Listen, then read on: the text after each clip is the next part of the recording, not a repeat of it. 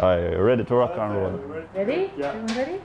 Hi there. Very happy to be with you. Yeah. So we're going to talk about your evening here. So for people to understand, just tell us where we are in Bristol. First of all, this place, I discovered this place by chance. I just fell in love with the place. And Lightship Theatre, literally, is a little treasure in Bristol.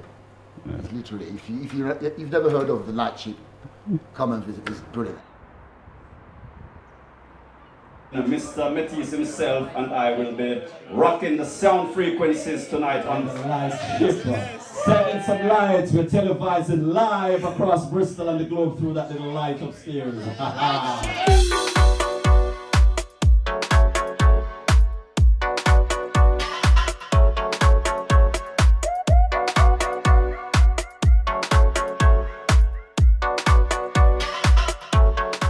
Ripton Lindsay, stage name Soul's Liberation.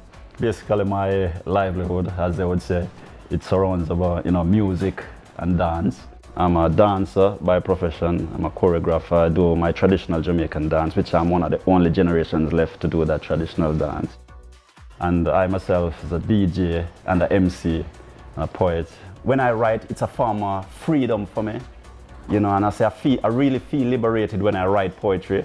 And, the name Soul's Liberation just appeared in front of me. It's like I'm liberating other souls.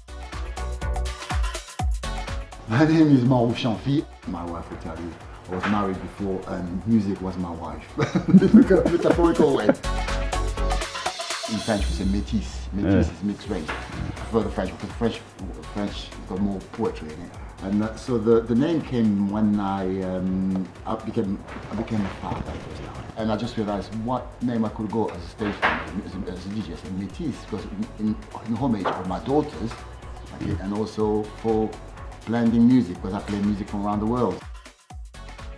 Our definition of world beat is not what most people might think. It goes on a broader scale. Because a lot of people think when I say world beat, it's like African music, but we see world beat in a different light. And I say, why not use something from Monroe's background, which is French, and my Jamaican lingua, RIDDIMZ, combined together, and that's how we end up with MONDE RIDDIMZ. So, we're still saying world rhythms, but we do it in our own lingua. We're incorporating not just the DJ aspect of things, but we want to bring in education, and so we are trying to incorporate workshops within, a night of music. Our market is people, and when I say people, we're talking from the toddler to they might refer as senior citizen. It doesn't matter if they are scholars, it doesn't matter if they are a business person, self-employed.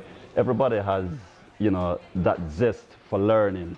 And if we can offer something where people leave with something that helps propel them, so when they leave, they've been up close and personal with aspects of a different culture. So it's music and education. People would say edutainment. Yeah, apart from it being a profession, for me, it's the escapism. I think for us, definitely, it's the escapism. Exactly. We all need escapism in life. And music is a good one for me. And together you are? MONDE.